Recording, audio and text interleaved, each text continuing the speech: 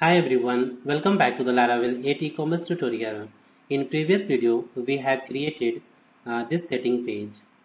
In this video, we are going to learn about implementation of this setting page. Okay, so let's see how can we implement these settings. So first of all, let's create a new livewire component for this footer. Okay, so switch to the command prompt and for creating the new livewire component, just type the command php artisan make livewire a space component name is footer component. Alright, now press enter. Component created. Now run the application php artisan serve. Alright, now switch to the project and let's open the layout file. So just go inside the resources directory, then views, layouts, and from here just open base.blade.php file. Inside this file, let's find the footer. Okay, so you can see here this is the footer. Okay, now select this footer and cut this. Okay, now let's open the footer component view file. So from livewire directory, let's open this one footer-component .blade.php file and just remove this and paste here. Okay, now save this. Now inside the layout file, let's render here footer component. Okay, so for that just write here @livewire. Okay, and inside this just pass here the footer name, component name, which is footer-component. Alright, now save this. Okay, now let's open the footer component class file. So just go inside the app directory, then http livewire, and from here let's open the footer component.php file. Okay, this class file, and inside the render method, let's fetch here setting. So $setting is equal to model name setting find and pass here the id 1. Okay, now let's pass this setting to the view file. So inside the return statement, here just write big bracket setting arrow $setting. Alright, now save this. Now go to the footer component view file and let's find the email ID and phone number. Okay, this is the phone number, email ID and address. Okay, and for showing the address just remove this and add a double curly bracket, then $setting arrow address. Okay, and for the phone number remove this double curly bracket setting phone. Okay, and for email ID double curly bracket setting email. Right. Okay, for showing the another phone number just remove this and write here setting arrow phone 2 $setting. Okay, phone 2. And for social media link, okay, these are the links of social media. Okay, for Twitter just write here inside the href double curly bracket.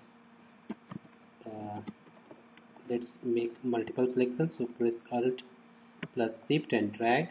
Okay, now just write here double curly bracket $setting arrow Twitter. Okay, now for Facebook only change here the column name Facebook, here Pinterest, Instagram,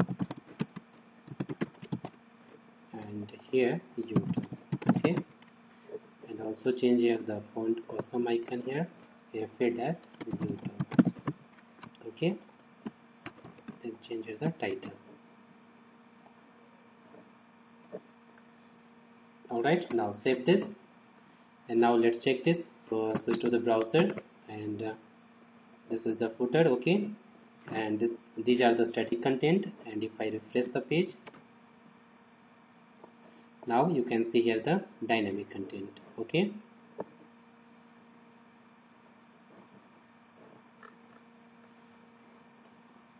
alright, now go to the contact us page, and inside this page also make things dynamic, email ID, phone number and address. Okay, and also make dynamic this map. Alright, so switch to the project and go to the contact component class file. So from app directory http livewire, and from here just open contact, this one contact component.php file, and inside the render method let's create here setting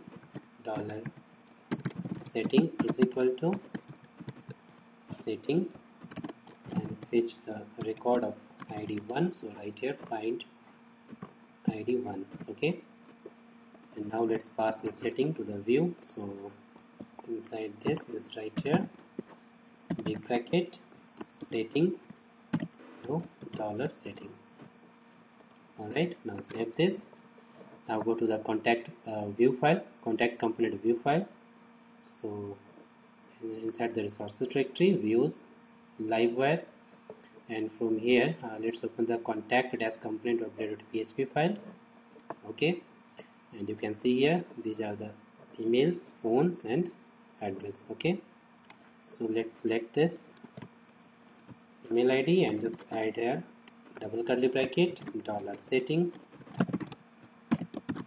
arrow email, and for the phone number select this double curly bracket setting arrow phone, and for address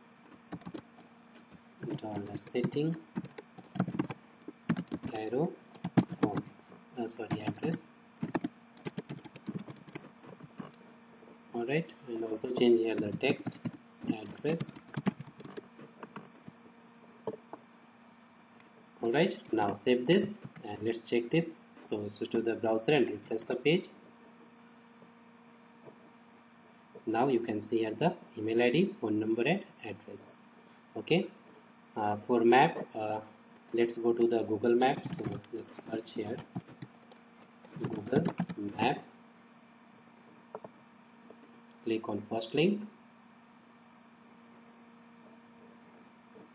and here search your address. So I'm just going to write here Faridabad, Haryana, India. Okay, and click on search.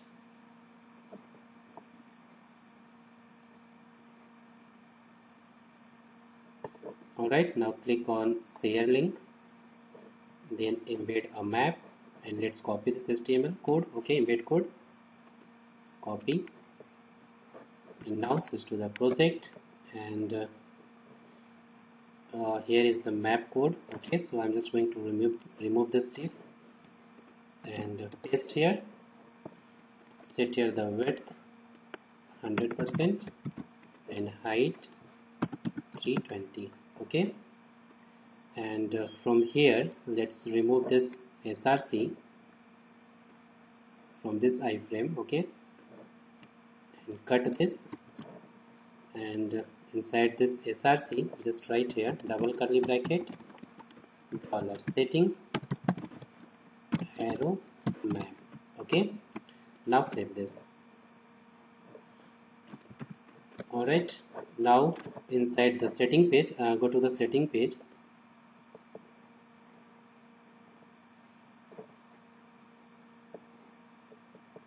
Here inside the map input text field, just paste here the src. Okay, these codes are so long, so go to the php myadmin localhost php myadmin, and Let's open the database